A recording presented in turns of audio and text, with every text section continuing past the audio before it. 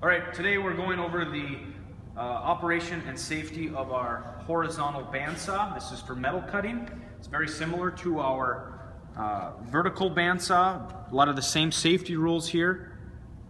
One of the big things is when you're cutting round stock, you need to find your instructor and have them double check how you've got it set up. This is a very expensive piece of equipment. We want to make sure that we have everything set up correctly so that you stay safe, as well as we get the longest life out of our blades. They're rather expensive, and we've had it 2 weeks. We've already went through one.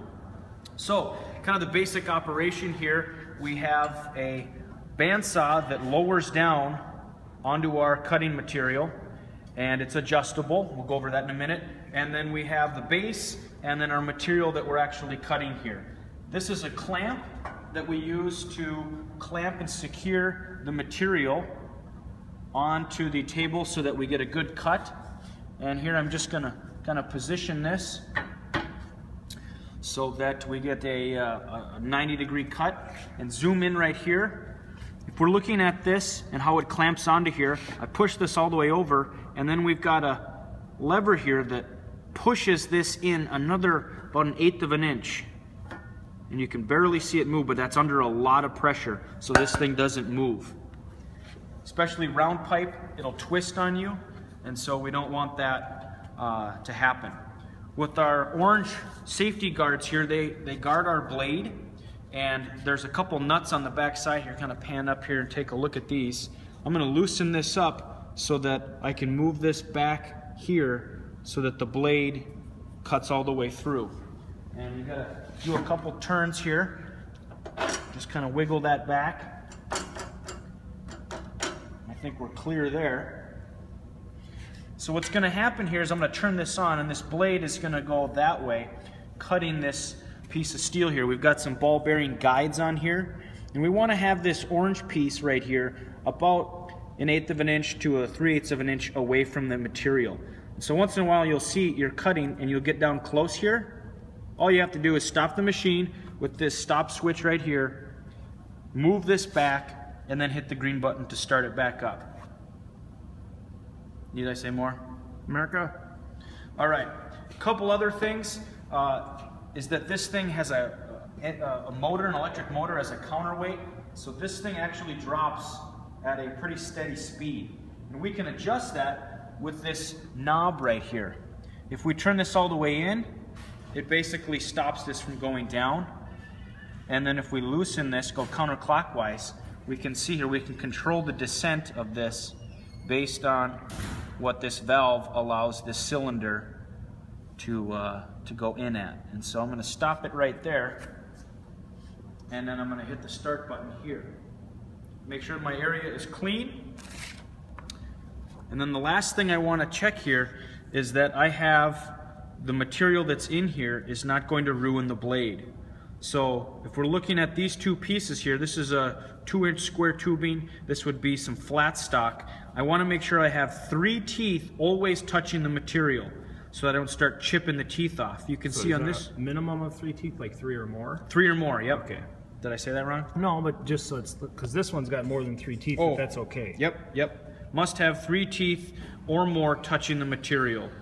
This is not going to work. You're going to ruin the $40 blade by just shearing the teeth off. So you would want to cut that flat stock flat, laying flat then? Yep. Okay. And a good rule of thumb is 1/4 inch would be your minimum. It's kind of a gray area because we've got a different blade in here than the other ones. This is a finer tooth. I switched this out.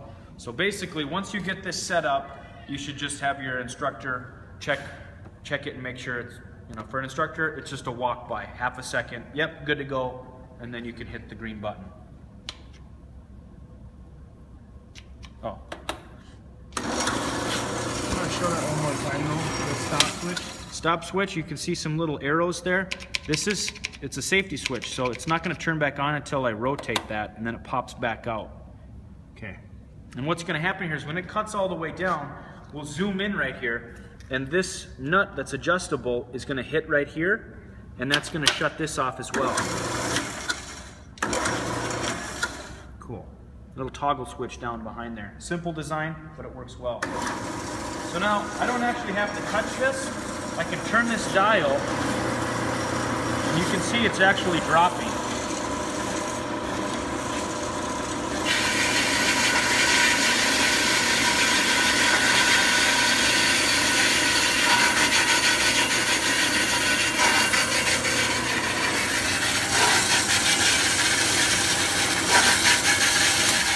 I'm gonna stop it right there, and I'm gonna just say, you're gonna watch it, it's gonna bump once in a while. And that's because the blade, when they make it, they weld it together, and that's just a little discrepancy in the blade. So that's a total normal thing. If you see it bouncing a lot, you need to shut it off and come get your instructor. All right, turning back on.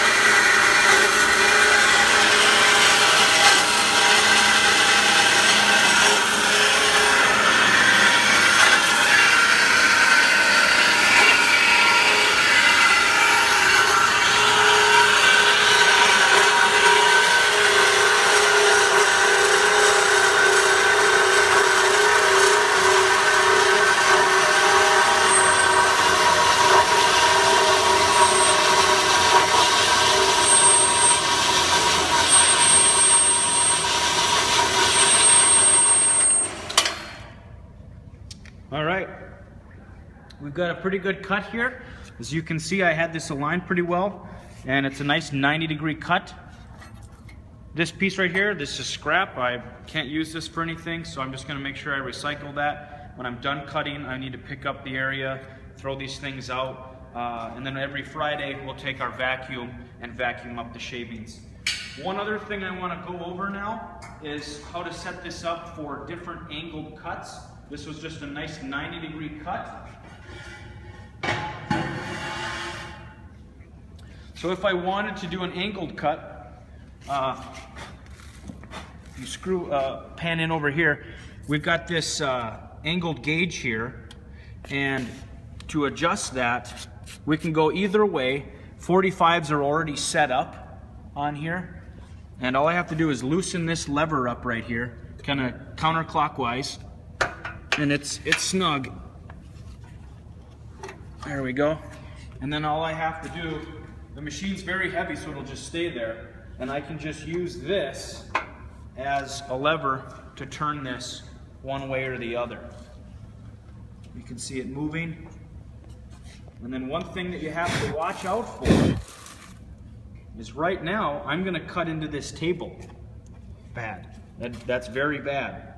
So if I'm going to be doing an angled cut, you need to meet with your instructor to make sure that you have a piece of wood down, just like a 1/4-inch masonite or something, so that when you're cutting, you go into that and that shuts off down here instead of cutting into the table.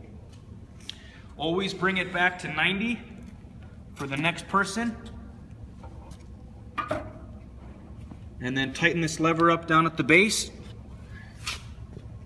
And as a good rule of thumb, if this looks at 90, you probably want to double check it to make sure it is 90 and not 89 degrees. Last thing, always push this in when it's not in use. Do that one more time. Oh, so this is the lever that we use to pick this up and to move it, anywhere we need to in the room. I just want it in so that people don't trip on it. And this needs to be all the way down when it's done. We don't want it up in the air. I think that's pretty much it. What do we have for minutes? 9. 9. Okay. We'll call it good.